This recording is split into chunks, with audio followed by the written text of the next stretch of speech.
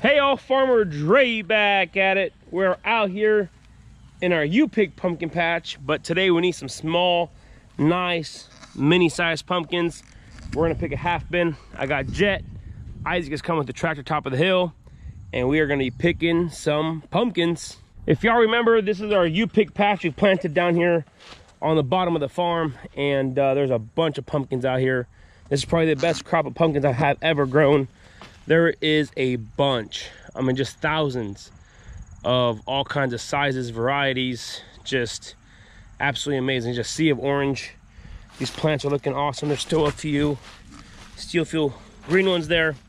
Well, just look at it, you know, that's a 30 pounder right there, easy. 30-pound jack-o'-lantern. You'll take 25 to fill a bin with these.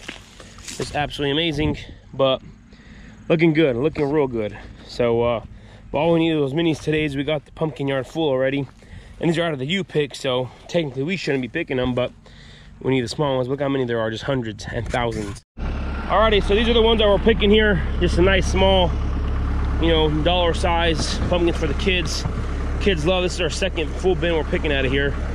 Well, technically 2.5, but kids are loving it. You gotta go up, bud.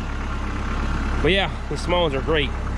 And also this weekend we're having our pumpkin festival here on the farm, so we are prepping for a really big weekend, and we're gonna have to stock up on a lot of the varieties. But no, we need a bunch of these small ones, so let's go ahead and get after it. So with pumpkins, you can varieties that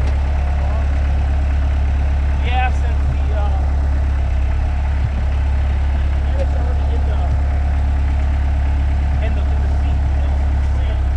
Now, if you grow the seeds from these, after there'll be a different variety, you know. So as we were picking pumpkins, Jet asked me if I was worried about cross-pollination between the different varieties. And yes and no. With the ones we're picking right now, they are not gonna change, but the seeds inside may have different genetics due to the fact that if a bee pulled pollen off a big jack-o'-lantern and pollinated this mini pumpkin, the seeds inside would be a much larger pumpkin because one of the parents is a jack-o'-lantern, one of them is a mini pumpkin. So that's a question he asked, and I want to preface that in the video.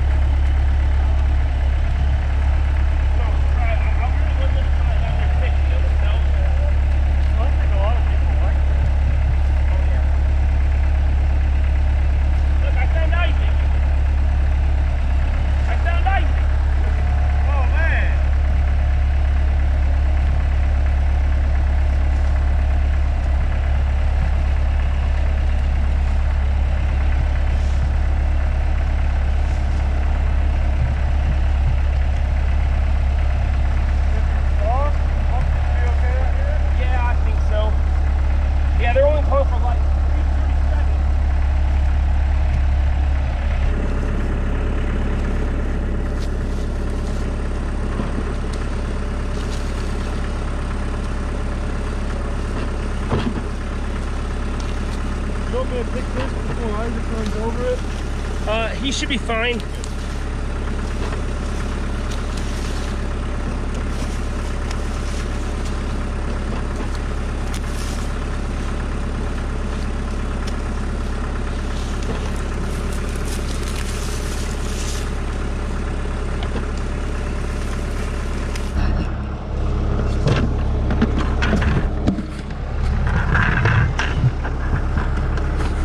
Just look how many pumpkins are out here. Absolutely amazing. 5 minutes passed by and we're almost done harvesting.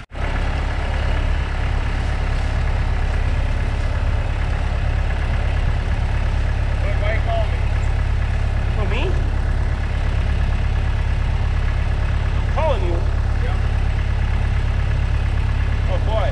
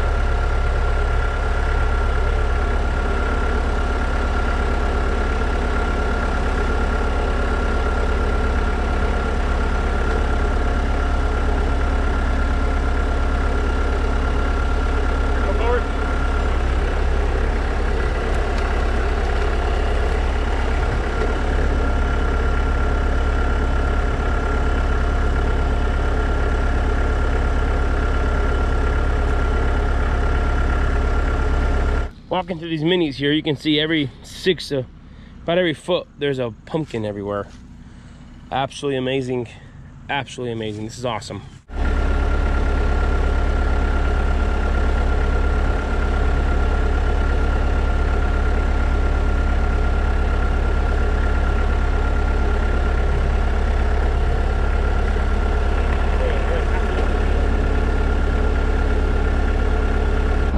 There she is, folks.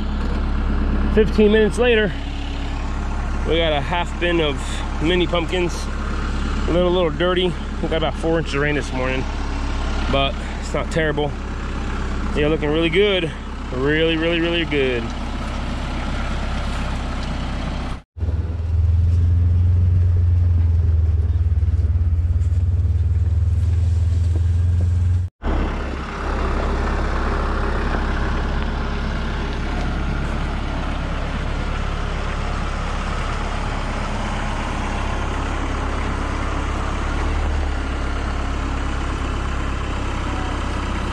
One more, up, tilt, forward, this way more,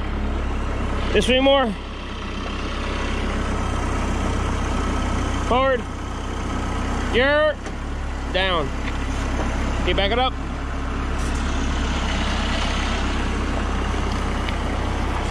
Perfect.